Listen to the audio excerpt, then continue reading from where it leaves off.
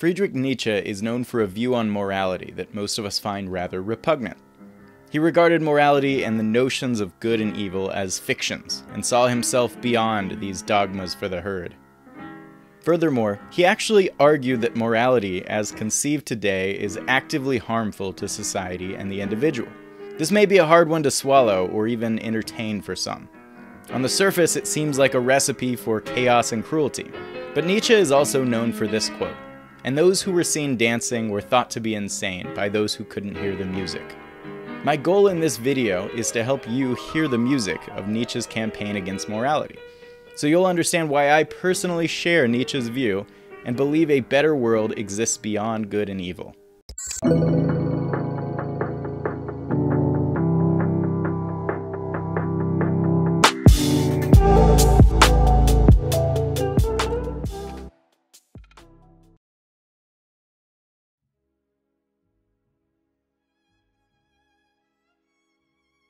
Psychotex, I'm excited to take you into the darkest depths of my personal philosophy. I'm going to share with you the reasons why I oppose moral systems, how many people I've murdered, and how you can cultivate robust wisdom in the place of rigid moral rules.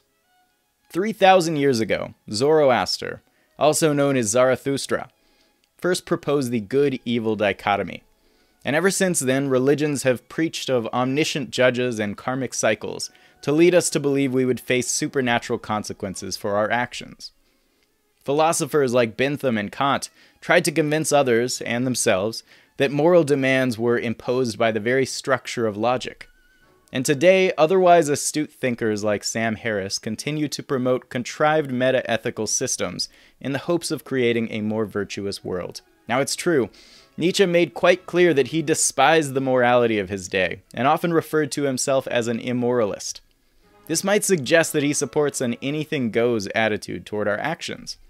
Be an overman, exert your will to power, and conquer all, even if it means cruelty toward others. But this is a caricature of his actual view. In his work Daybreak, Nietzsche makes the following statement.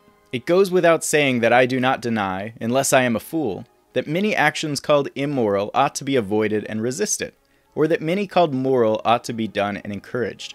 But I think one should be encouraged and the other avoided for other reasons than hitherto." So no, he wasn't in favor of doing everything your most barbaric impulses urged you to do. But he was a moral anti-realist. For a quick primer, moral realism is the meta-ethical stance which holds that moral properties exist independently from people's judgments. A moral realist will likely believe that killing someone has the property of wrongness, and that the claim murder is wrong is objectively true, regardless of the individual actor or culture. The claim that we have a moral obligation to keep our promises, for a moral realist, is not fundamentally different from the claim that water molecules contain one oxygen and two hydrogen atoms. Both would be the types of claims that can be definitively true or false. Moral anti-realism, which Nietzsche subscribed to, holds that there are no moral properties or truths. There are no factual statements about what one ought to do in the strictest sense, or is morally obligated to do. For the moral anti-realist, the types of claims moral realists make, like murder is wrong, are either subjective claims, mistaken objective claims, or not coherent claims at all. Moral anti-realism includes a number of more specific overlapping stances, which you may be familiar with. Now, like Nietzsche, I fall firmly into the moral anti-realist camp. I'm the realist anti-realist in the game right now, and you can quote me on that. But this doesn't mean I'm against benevolence or honesty or compassion, and neither was Nietzsche.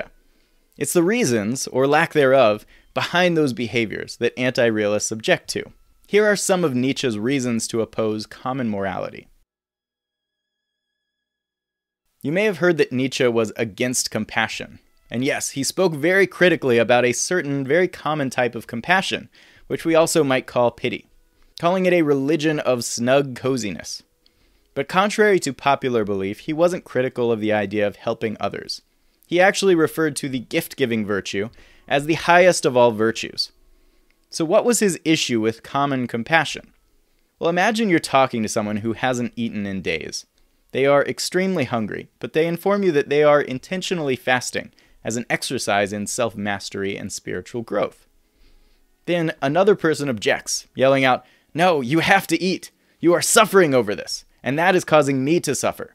You must eat immediately to resolve my discomfort." Now, you probably wouldn't see this person as particularly kind, wise, or even compassionate. Completely captivated by their compassion impulse, they are selfishly demanding that the other person make them feel better at the expense of the other person's wishes. It was precisely this type of compassion that Nietzsche criticized. He spoke out against those with an inability to tolerate another person's suffering, even when that suffering may serve the greater good and their deeper well-being. What's important is that our compassion be directed toward another person's long-term well-being. We should not foster a reactive impulse to instantly eliminate the suffering of others in order to ease our own. We should develop a deep understanding of well-being and let our kindness overflow in the service of others. In Nietzsche's allegorical work, Thus Spake Zarathustra, a hunchback approaches the protagonist and asks if he's able to cure his deformed back. Zarathustra refuses and replies, "If one takes the hump from the hunchback, one takes his spirit too. Thus teach the people." It may seem cruel to refuse to cure a disability if he was able to, but in this case, the decision comes from a place of genuine compassion. He thought simply removing obstacles from someone's life was a lazy way of helping them. It did more, he thought, to help the helper feel superior than to actually benefit the person struggling. And it failed to take a unified account of genuine well-being. Nietzsche, like the Stoics, thought that if you truly wanted to help someone, or help yourself, your efforts must aid in the cultivation of character. The character-cultivating power of hardship is exactly why the Stoics were known to wish bad luck and betrayal on one another. It's why Nietzsche said, "To those human beings who are of any concern to me, I wish suffering, desolation, sickness, ill treatment, indignities." And it's why Martin Seligman and the research he cites on post-traumatic growth suggests that individuals who have experienced difficult and painful events in their lives end up with stronger character, more intense strengths, and higher well-being than those who haven't. Our character, like our muscles, can only be strengthened by being exercised. Nietzsche says, "A loss scarcely remains a loss for an hour. In some way or another, a gift from heaven has always fallen into our lap at the same moment. A new form of strength, for example, be it but a new opportunity for the exercise of strength." To get to an even bigger problem with morality, Nietzsche felt that believing we should all do certain things and shouldn't do others, simply because we've been told they're moral or immoral, was dogmatic, blindly trusting of the customs set forward before our time. So does this mean anything goes? Should we really condone the acts of serial killers, sadists, or people who listen to music on their phones out loud in public? No. Remember, he said we should do or avoid certain actions for actual reasons. So what kind of non-moral reasons are there to do moral acts or avoid immoral ones? Let's look at an example. You've got a test tomorrow, for school, for a skills certification, whatever seems most relevant to you. There's a lot of information you don't know. You really don't feel like studying, and you're not even sure if you could master it in time if you did. It occurs to you that you could cheat on the test fairly easily, perhaps by sneaking in a cheat sheet or looking over your studious neighbor's shoulder. Should you do it? Morality generally tells us that cheating is wrong. So if you want to be a good person, you've got your answer. Don't cheat. But what would happen if we completely threw morality out the window and just made the decision based on practical consideration? In other words, wisdom. It might look something like the graph on the right. You see, morality is a lazy way of making decisions. It doesn't require you to think for yourself or understand the reasons why you should or shouldn't do something. It asks you to simply trust the word on the street that certain things shouldn't be done. Why? Because stop asking questions, that's why. I have referred to morality as training wheels for wisdom. The problem is when the training wheels keep people from actually learning how to ride the bike. And Nietzsche says something very similar. Morality makes stupid. Custom represents the experiences of men of earlier times as to what they supposed useful and harmful. But the sense for custom, morality, applies not to these experiences as such, but to the age, the sanctity, the indiscussibility of the custom.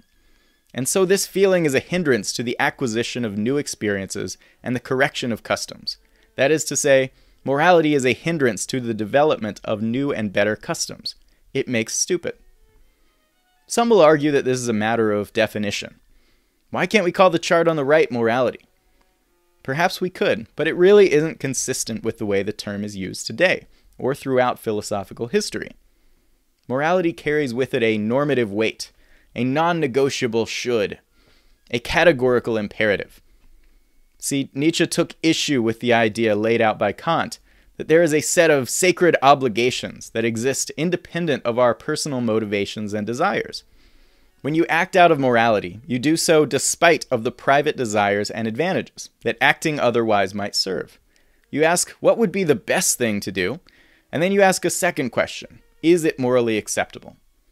If it's wrong, a good person will choose not to do it, even if it does seem to be the most strategic path to their goals. When you outgrow morality, you don't stop taking actions that most would call moral and start doing those most would call immoral. You simply integrate those actions into a hierarchical tree of reasoning, rather than doing them simply because they are right or wrong. You ask what would be the best thing to do, and then you do it. You make every decision through a complex chain of hypothetical imperatives.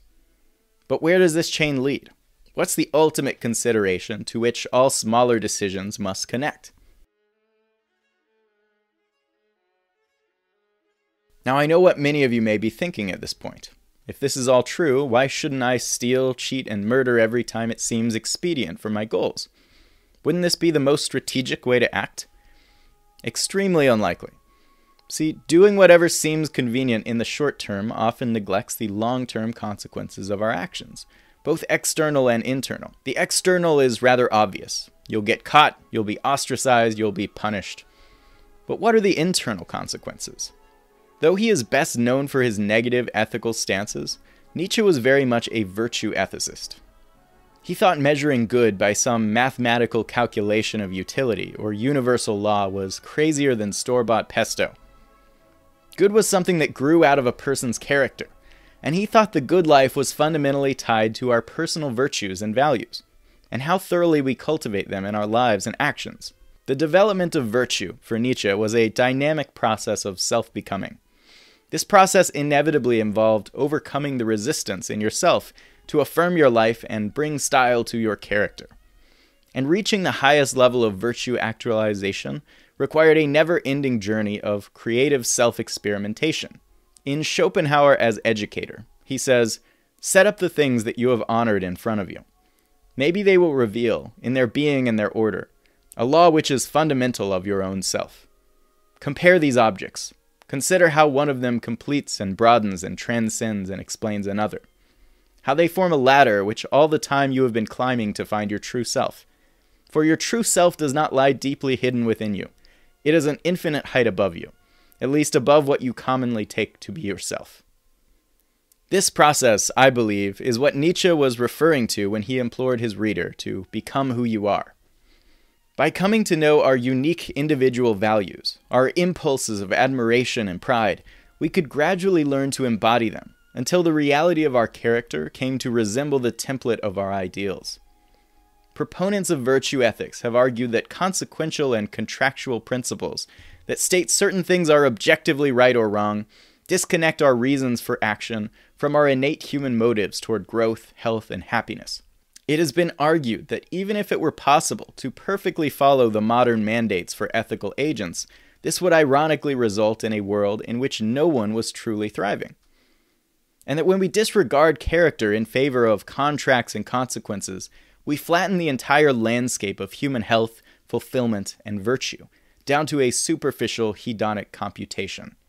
From the perspective of our values, it becomes clear that the internal consequences for our actions are extremely real and acute. The reason to act in accordance with your values, the reason to return that wallet you found, even when no one's watching, is that you are always being watched by the most important person, yourself. You are constantly measuring yourself by your behaviors, and even though you may consciously deceive yourself into believing you measure up to your standards, you cannot trick yourself on every level. To achieve this alignment, the correspondence between your actions and your ideals must be genuine. What the wise realize that fools don't is that these brutal shortcuts don't actually lead to where you want to go. If you fail to take account of your own innate values, if you live a life without love or humanity, taking your actions out of short-sighted expediency, the good life will always elude you. This is why I have personally killed 0 people. Wisdom is all about having a coherent hierarchical tree of reasons for all of your actions, not a fragmented set of rules. Most people have been taught that there are things that are right and things that are wrong, independent of context, that these moral concerns represent a separate consideration from practical ones. But if you've cultivated wisdom, you may refrain from lying, not because it's wrong, but because you have learned that telling a lie almost always results in more complications, damaged relationships, and worse outcomes. You try not to hurt others, not because it would be wrong, but because you have made the introspective observation that these actions make you feel worse about yourself.